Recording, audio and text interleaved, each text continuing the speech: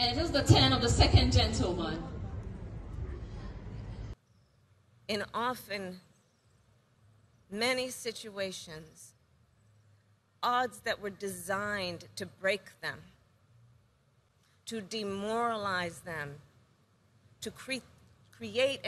systems and situations that were to make them feel like less than humans,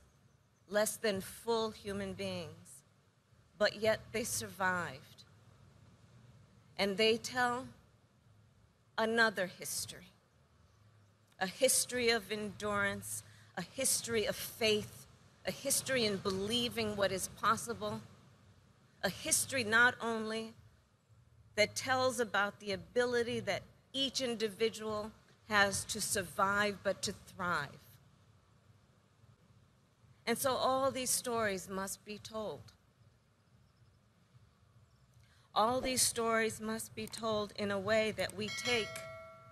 from this place the pain we all feel, the anguish that reeks from this place, and we then carry the knowledge that we have gained here toward the work that we do in lifting up all people, in recognizing the struggles of all people, of fighting for, as the walls of this place talk about, justice and freedom for all people, human rights for all people.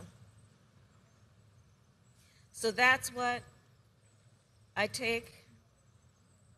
from being here. The descendants of the people who walked through that door